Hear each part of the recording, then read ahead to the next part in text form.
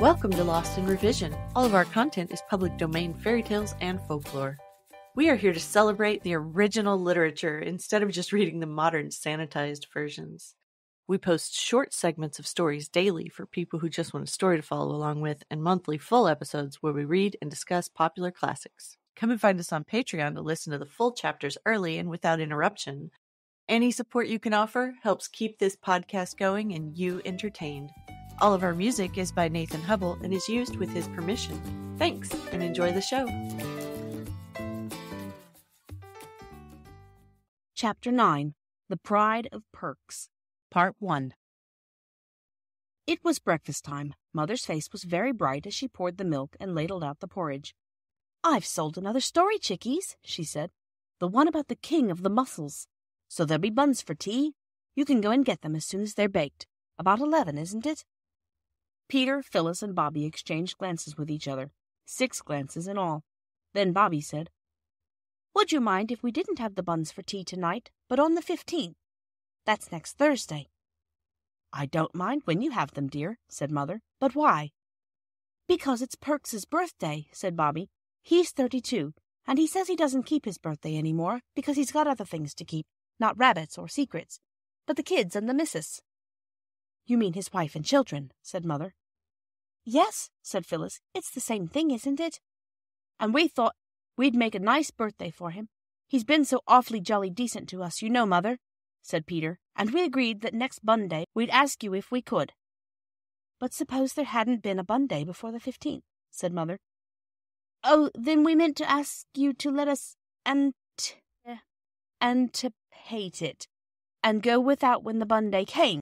"Anticipate," said Mother. "I see. Certainly. It would be nice to put his name on the buns with pink sugar, wouldn't it?" "Perks," said Peter, "is not a pretty name."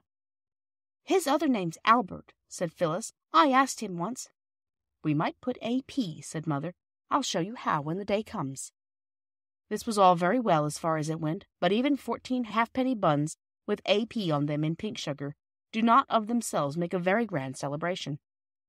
"There are always flowers, of course," said Bobby later when a real earnest council was being held on the subject in the hayloft, where the broken chaff-cutting machine was, and the row of holes to drop hay through into the hay racks over the mangers of the stables below. "He's got lots of flowers of his own," said Peter.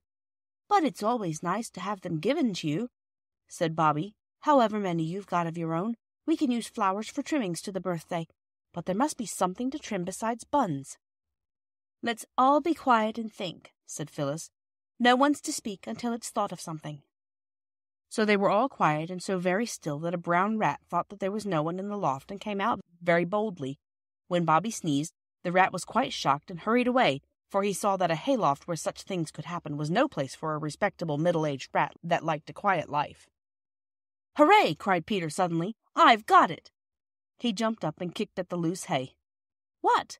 said the others eagerly. "Why, Perks is so nice to everybody. There must be lots of people in the village who'd like to help him make a birthday. Let's go round and ask everybody." "Mother said we weren't to ask people for things," said Bobby doubtfully. "For ourselves, she meant, silly, not for other people. I'll ask the old gentleman, too. You see if I don't," said Peter. "Let's ask Mother first," said Bobby. "Oh, what's the use of bothering Mother about every little thing," said Peter, "especially when she's busy. Come on, let's go down to the village now and begin." So they went. The old lady at the post office said she didn't see why Perks should have a birthday any more than anyone else. "No," said Bobby, "I should like everyone to have one, only we know when his is." "Mine's tomorrow," said the old lady. "How much notice anyone'll take of it? Go along with you." So they went, and some people were kind and some were crusty, and some would give and some would not. It is rather difficult work asking for things, even for other people, as you have no doubt found if you have ever tried it.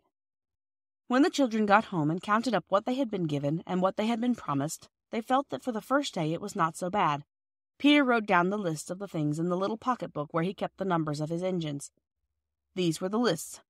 Given: a tobacco pipe from the sweet shop, 1/2 pound of tea from the grocer's, a woolen scarf slightly faded from the draper's, which was the other side of the grocer's, a stuffed squirrel from the doctor. Promised: a piece of meat from the butcher, 6 fresh eggs from the woman who lived in the old turnpike cottage, a piece of honeycomb and 6 bootlaces from the cobbler, and an iron shovel from the blacksmith's. Very early next morning, Bobby got up and woke Phyllis. This had been agreed on between them. They had not told Peter because they thought he would think it silly. But they told him afterwards when it turned out all right. They cut a big bunch of roses and put it in a basket with the needlebook that Phyllis had made for Bobby on her birthday, and a very pretty blue necktie of Phyllis's. Then they wrote on a paper, "For Mrs. Ransom, with our best love, because it is her birthday," and they put the paper in the basket and they took it to the post office, and went in and put it on the counter and ran away before the old woman at the post office had time to get into her shop. Thank you for joining us today. I would like to thank all of our supporters on Patreon. Your support helps pay for all of the things that podcasting requires and helps keep this show alive and growing. Feel free to fact check us and offer suggestions to make our show better for you. You can send us an email at lostinrevisionpodcast@gmail.com. Don't forget to follow and give us a good review anywhere you listen, and share with your friends and family. There's a lot more waiting for us all at the end of the road.